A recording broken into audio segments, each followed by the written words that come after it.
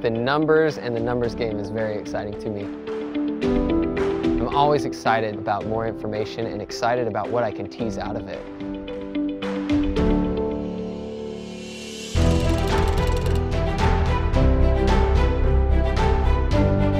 My name is Jared Ward. I run marathons for Team Saucony and I teach statistics at Brigham Young University.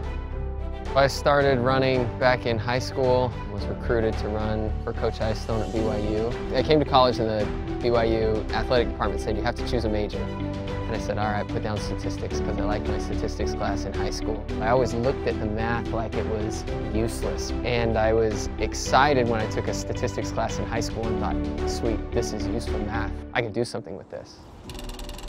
I'm working with Dr. Ian Hunter, trying to see what happens over the course of a marathon and hopefully lead to some results that can help me become a better marathoner. My name's Ian Hunter. I'm a professor here at Brigham Young University teaching exercise science.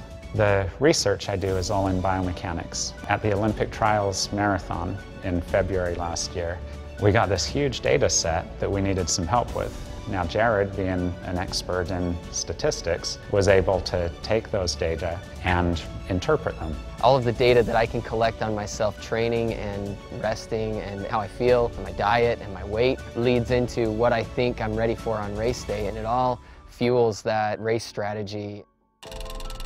I did a thesis on optimal pace strategy in the marathon. Every once in a while, the research does surprise you. And what we've learned, from his data from the Olympic trials in the marathon was that the faster runners maintain more consistent mechanics.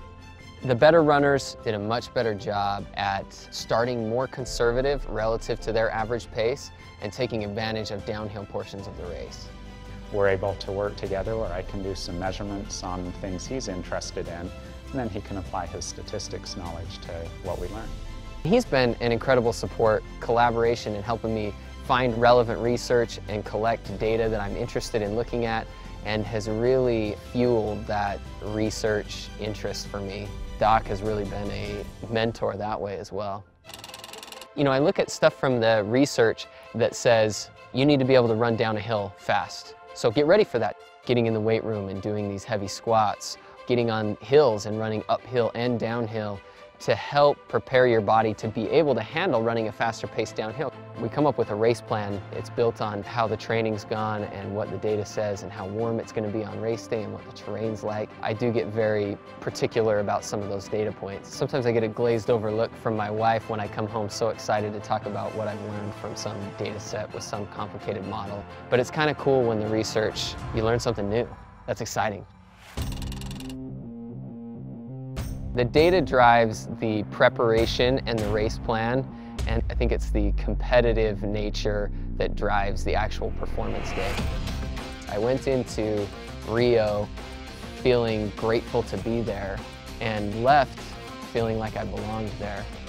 So next for me is the Boston Marathon, and I'm thrilled to have the chance to run that course for the first time. I feel so blessed to have so much in my life that I love. It's hard to call running or academics work to me.